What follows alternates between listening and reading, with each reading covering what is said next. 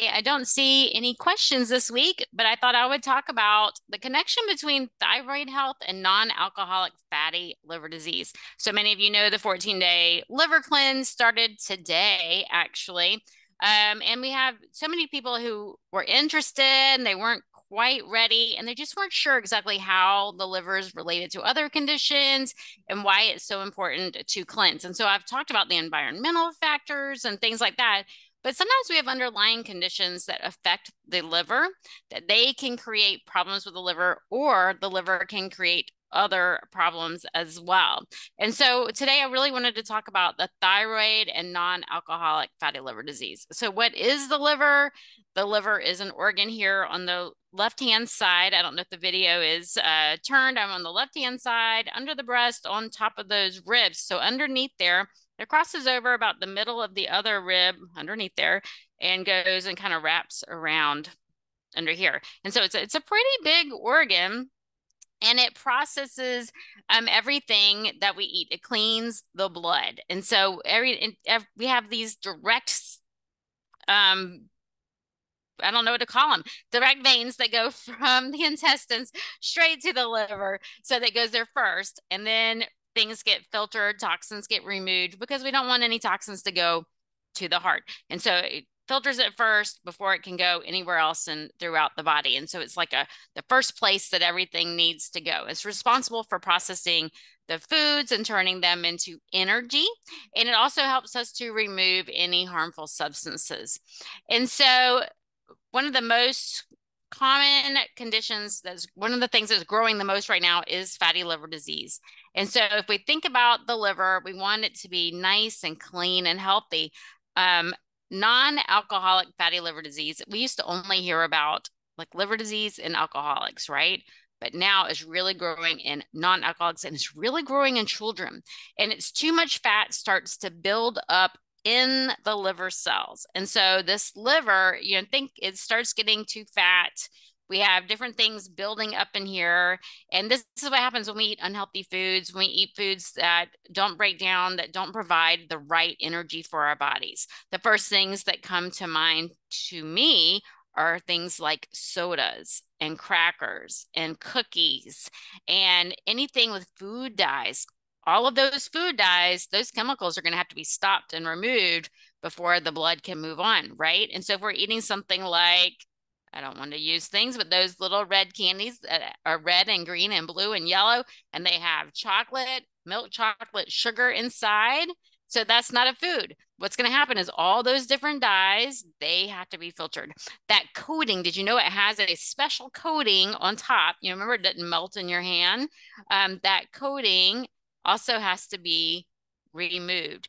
The sugar, the dairy, any other chemical inside has to be removed before it moves on. So when we eat a handful of those, think about all that. It's just going to clog up all the different things that going on, right? If we add a soda on top of that has lots of chemicals and high fructose corn syrup, I mean, we are just really building. And then we're breathing bad air. We're really stuffing that liver with all sorts of things. And so today, in today's world, children are eating foods, breakfast, lunch, and dinner that have all these different colors, as well as drinking the water with the chemicals, breathing the air with the chemicals, using bath and body products that have those wonderful smells. I want to smell like strawberries. That is more chemicals. And so that's all leading to a buildup.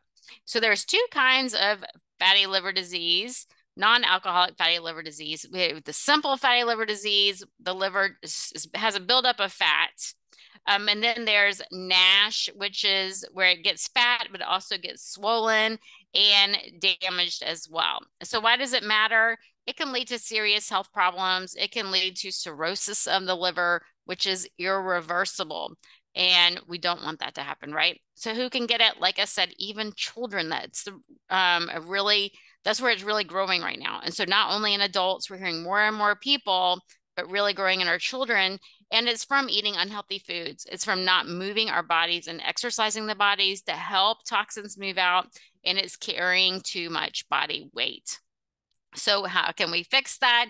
Eat healthier foods, eating whole foods, eat foods that are in the produce department. And my husband said the last time, well, not the last time, but one of the last times he was in the grocery store, the cashier said she'd never seen anyone buy so many ingredients. And he looked at her and was like, ingredients? It's food. It was all produce, right? So if it's in the produce section, those are real whole foods. It's not in bags and boxes and things like that. So that's what we need to be eating. Less junk food. No food with colors. You know, if it has added colors, out. Added sugars, out. We need to be drinking water. We need to teach children young to drink and enjoy water. We need to stay active. Our bodies are meant to move. Children should be playing and running. And we hear about, you know, PE being shortened or reduced to 1 day a week and recreation time being taken away. They don't get to go play out on the playground. Children are made to move, but so are adults. If you watch the Blue Zone series that's been on, one of the common themes among all of these centenarians was they get out and move, they garden, they squat. You know, how many people are 100 years old and can squat down and stand back up, right? Some of us in our 50s still can't squat down and stand up. And so we need to be moving our body, moving the blood, moving the lymph, helping toxins to be removed, and then drinking lots of water. Water, water, water, water. Help flush things through. Flush it through the liver, flush it through the kidneys, flush it through the bowels. We need to drink at least half our body weight in water. And so water is so, so important. And then getting it checked out, right? So like I said, it is one of the fastest growing conditions. We used to think of liver disease as being in alcoholics, but it's not in alcoholics anymore. It's estimated that 25% of people worldwide have non-alcoholic fatty liver disease, which is huge. So 25%, that's crazy. Something tricky about it is it doesn't really have any noticeable symptoms until it's kind of almost too late. So that means that you don't even know you have it unless you're going to a doctor who really looks at your liver enzymes. A lot of people, they are living their life. They don't really notice that they're feeling sick or things are off, and they don't really experience anything strange until it's kind of far down the line. And so that can make it really tricky. And it's a reminder that we need to have blood work. I come from the natural healing world where we don't do blood work, but I really am a strong believer in having an annual physical where you have the blood work and have it examined by a functional practitioner who looks at optimal numbers, not normal. You know, when you get a blood test back and you see those ranges are what's normal in your area. So look at your population where you live. Normal doesn't mean healthy. And so you want to make sure you get it reviewed by a functional practitioner. I do that. I am more than happy to help you understand your labs in a functional perspective. And so feel free to contact me if that's something you would like for me to do. As a matter of fact, I will be taking clients through functional labs in the next few months. And so I didn't even think about that till now. So not only is it something that can be really severe, it's something that we need to pay close attention to. And it's closely connected to the thyroid. Really? So people are like, wait, how is the thyroid related to non-alcoholic fatty liver disease? So your thyroid, for those of you who haven't been watching my last few videos, the thyroid is a butterfly-shaped organ here at the base of your neck here, and it is called the master gland. It produces different hormones. It produces T4, which is an inactive hormone that gets converted by some of your organs, mostly the kidney and the liver, to create an active form of T3. And so it doesn't work alone. It works with your brain, it works with your liver as well. And so it's really important because it affects your metabolism. Your thyroid hormone speeds up your metabolism. It can slow down your metabolism. It can help your cells take in more energy and burn more energy. And so people with an overactive thyroid, they can sometimes feel jittery and then they lose weight really quickly, while people with an underactive thyroid, and generally speaking, have fatigue and some weight gain. Now, those symptoms can cross over. Some people can fluctuate between under and over.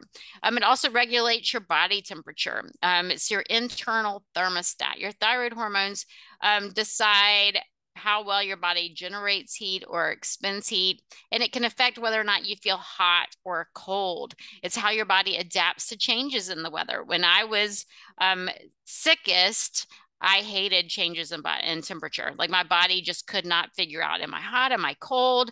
It was miserable, right? And another thing a thyroid does is regulate your heart rate. And so it can speed up your heart rate or it can slow down your heart rate. And so when you have an underactive thyroid, it can slow down.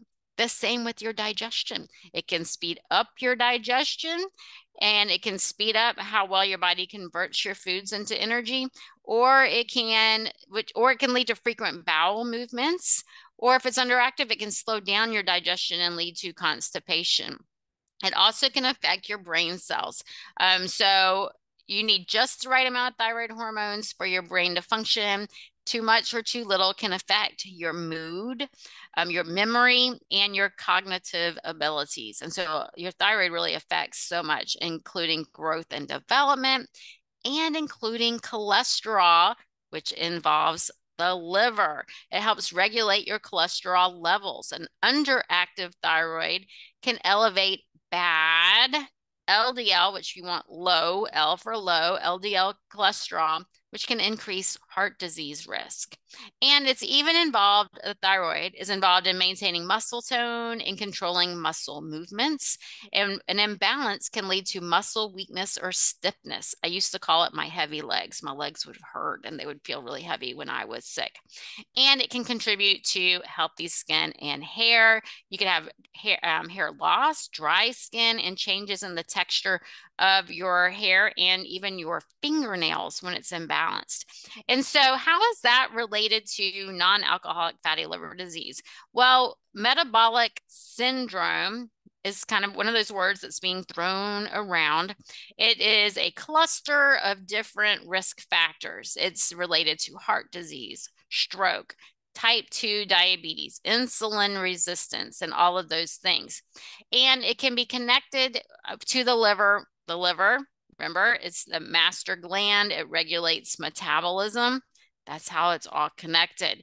So there's a deep connection between non-alcoholic fatty liver disease and metabolic syndrome. And insulin resistance is a key player. When your cells don't respond efficiently to insulin, which is what we need to get the sugar into the cells for energy, that can trigger to a whole nother stream of conditions. And it can also accumulate sugar and fat in the liver. Like I said, remember sodas and things like that. Other things that can contribute are excess fat, especially around the abdomen. That's a common factor for non-alcoholic fatty liver disease and metabolic syndrome. So this tissue produces inflammation, and inflammation can lead to insulin resistance. Insulin resistance leads to inflammation and fat accumulation in the liver. High blood pressure, hypertension is also a part of metabolic syndrome, and it can lead to liver damage, non-alcoholic fatty liver disease. Elevated blood sugar, like insulin resistance, is another hallmark of metabolic syndrome and is associated to the more severe forms of non-alcoholic fatty liver disease. And abnormal lipid profiles or high cholesterol can also include things like elevated triglycerides and low HDL cholesterol. We want high, that's the good cholesterol. And when we have dyslipidemia, we have the wrong way. Our low is high and our high is low. And so that can lead to liver inflammation and contribute to non-alcoholic fatty liver disease. So metabolic syndrome and non-alcoholic fatty liver disease increase the chance of heart disease, the #1 killer of Americans. And this can lead to atherosclerosis, heart attacks, and strokes. Insulin resistance, the key player in metabolic syndrome.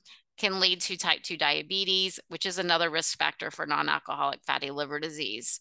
And metabolic syndrome related factors like obesity and insulin resistance promote non-alcoholic fatty liver disease, fibrosis, cirrhosis, and even liver cancer. And then kidney disease. So the relationship between these can also lead to kidney damage. Metabolic syndrome can cause kidney dysfunction, which can also advance non-alcoholic fatty liver disease, leading to problems with the kidneys and the liver. So non-alcoholic fatty liver disease and hypothyroidism, they both seem like they are different conditions, yet research is coming out showing that they are very much connected. And so if you have been told you have problems with your liver, you need to have a full thyroid panel. And if you know you have something going on with your thyroid, you need to have all of your liver enzymes checked and have an examine, see what is going on in your body. Get to the root. Why do you have insulin resistance? Why do you have your thyroid imbalance? Why are your liver enzymes elevated?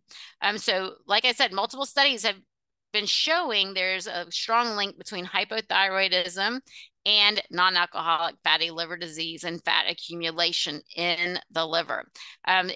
Research findings show that prevalence ranges anywhere from 15% to 36%, depending on what you are looking at. So this means that there's definitely a connection here involving metabolic syndrome, insulin resistance, abnormal lipid metabolism, that's cholesterol, and inflammation. So hypothyroidism is inflammation, non-alcoholic fatty liver disease is inflammation. We have to get the inflammation under control. And then hormone regulation. So the thyroid is a part of the HPTA axis, the hypothalamus pituitary thyroid axis, which is influenced by stress. And so making sure that we're taking time throughout the day to rest and relax. Aiming for 5 times a day to take a breath, to slow down, to really think about your day. If you can just pause and focus on breathing and relax before a meal, and you eat 3 meals, that's 3 times right there. So you just need to find maybe when you wake up and maybe before you go to bed, that would be 5 times a day. But letting your body know that it is safe, that you don't have to be in survival mode, is key in helping the HPTA axis, the hypothalamus, thyroid, pituitary, all of them know that you are safe and things can run smoothly. Also avoiding environmental toxins and also doing things like a liver cleanse, which I do in the spring and in the fall, just because I'm exposed to so many chemicals in my world. And so if this is something that really speaks to you, something that you want more information on, please comment or you can DM me. I want to hear from you. I want to make sure that the information I'm providing is serving you and helping you. And if you would like someone to review your labs in a functional lens, then please comment or DM me that as well. So I hope that you have a fabulous week. Our time is up for today. I didn't see any questions in the group, but if you have a topic you would like to talk about next week, please let me know. I love to hear from you. So have a great week. Thank you.